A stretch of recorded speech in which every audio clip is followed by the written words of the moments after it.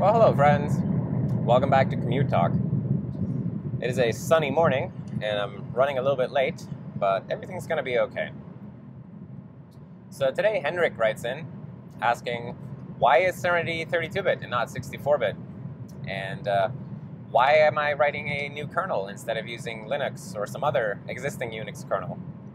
And will it one day be possible to run the Serenity desktop on a regular Linux install? So thank you, Henrik, for these questions. They're good questions. I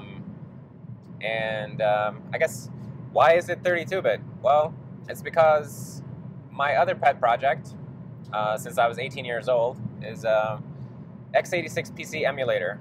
So I'm intimately familiar with 32-bit PC architecture. So it was just logical for me when I started building an operating system, then I would just use x86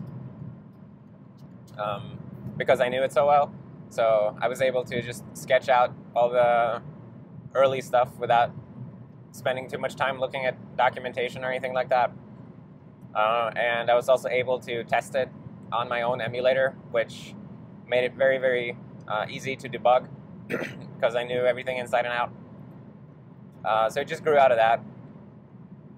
But I don't have anything against 64-bit, and I'm going to do a 64-bit port eventually, but it's not really something that is important to me at the moment because there's really nothing that depends on 64-bit that I want to do. Like, everything that I want to do at the moment, I can do on 32-bit.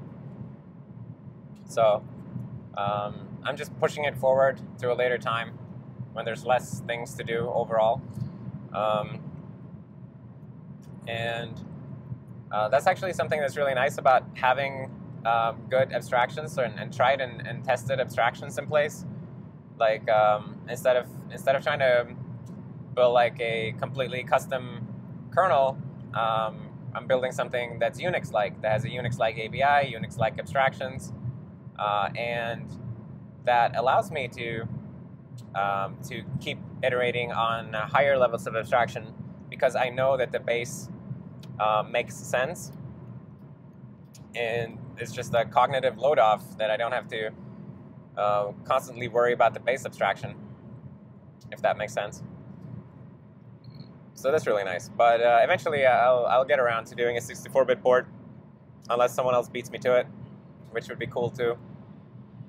And actually the same thing goes for SMP, like multiple processor support.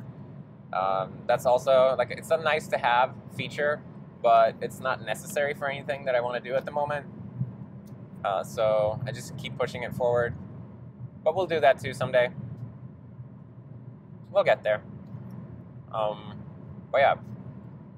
So then the question was, why a custom kernel and not Linux or some existing Unix?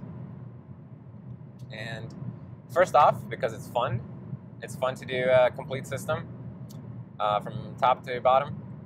And because it's a great learning experience, because I've never worked on a kernel before or built an operating system.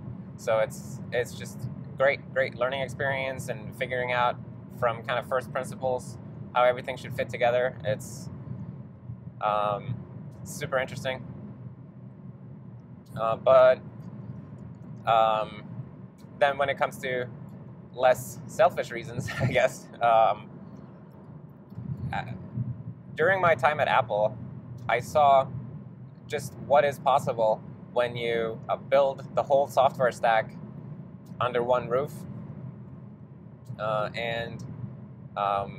Being familiar with that now, I really don't want to build software in any other way, because the amount of vertical integration that you can achieve if you control the whole stack is just crazy, and it's something that that Linux will basically never have, because you're never going to get kernel developers and desktop developers to move together in the same code base, in the same repository, with the same people bouncing between the different subdirectories and whatnot. Like, you can build something so much tighter and so much nicer if you do that. And I understand that it doesn't make sense if you're a specialized kernel developer in Linux to go and work on the GNOME desktop or whatever. But here, I'm trying something different. I'm building the system like this from the ground up and trying to encourage everyone who contributes to go everywhere. Like, don't just go in the GUI, go in the kernel. Don't just go in the kernel, go in the C library. Like, go everywhere and mess around. Because the kind of well-roundedness that you can build as a developer by working on all these different components and learning how to make them fit together, that's some really high-tier developer skill that you can attain there, I think.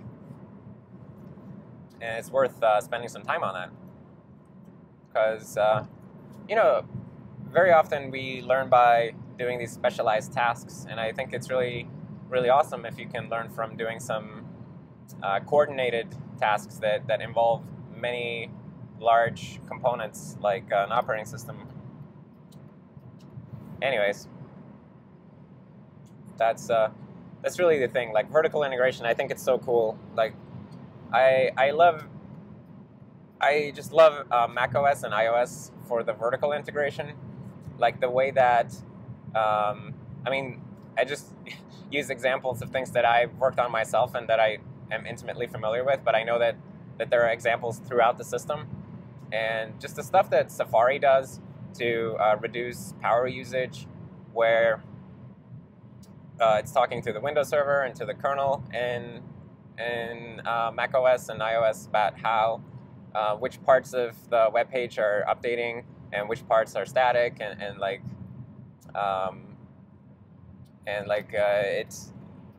it tells the system that, like, well, if this area of my window is covered, then you don't have to bother updating it, and you can throttle timers, and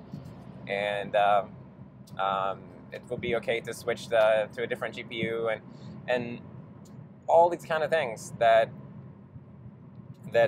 you can achieve if you control the whole stack. And it's just really, really hard if you don't, to coordinate this between a user application that has like all of the contextual awareness of what it's doing, and a kernel that really doesn't, but can control all the hardware and basically is gatekeeping all of those benefits until the user application communicates what's going on.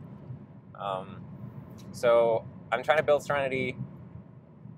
It doesn't have those kinds of vertical integrations right now, but it's something that I'm acutely aware of the benefit of, and I'm like making sure that this type of thing is possible going forward by keeping everything in one repository and making everything move and shake together. Anyways, I guess that's like one of the few things where I'm looking forward with Serenity and not just looking at what's right in front of me. I know that, like, going forward, to make a really good system, it is important to have really good integration between user space and hardware, and let the kernel act as a sort of declarative gateway for that information. Anyways, the final question was, will it one day be possible to run Serenity, the desktop Serenity, on a regular Linux install? So, like, will there be a port of libgui and the apps to Linux, I guess? And the answer is, I don't know. If someone makes one, there will be one. It's not something that I personally care about, but if someone wanted to, they could go and port libgui to speak X11 instead of speaking Serenity Windows Server, and it wouldn't be terribly difficult, I think, because libgui is mostly POSIX. The applications are libgui and POSIX, basically. And the one major thing that is different, other than the windowing protocol, is the way that shared memory works. So it's using custom Serenity APIs for sharing bitmaps between the Windows server and the GUI clients. But that's something that you could do with I don't know, whatever appropriate bitmap sharing solution for the target that you're trying to port to. So I think if someone really wanted to do this, they could get it done in less than a week.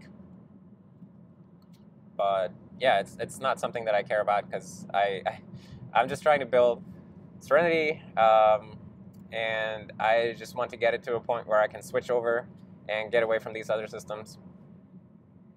And I don't know when that point will come. Like, that's something that's a bit interesting to me, like, because I've decided to wait until it feels right, until it feels like now's the time to switch, and I don't know when that time's going to come. I don't have some criteria that I'm looking for. It's just a gut feeling, and maybe a lot of people would have switched already or tried to switch already, but I'm going to do it when it feels right. So we'll see when we get there. But in the meantime, I'm just going to keep working on it, and working on the thing that seems the most sensible to improve at the moment. Sometimes it might seem like I'm doing things that don't seem sensible, but somewhere in my brain there's a cell that says, this is the sensible thing to do right now. I just keep listening to those.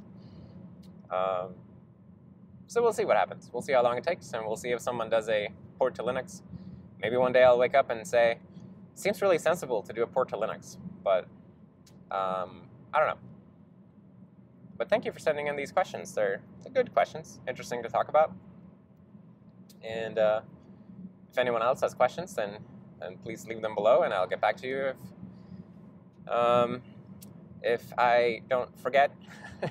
And yeah, other than that, I'm just going to say thanks for hanging out with me on the commute, and have a great day. I'll see you next time. Bye.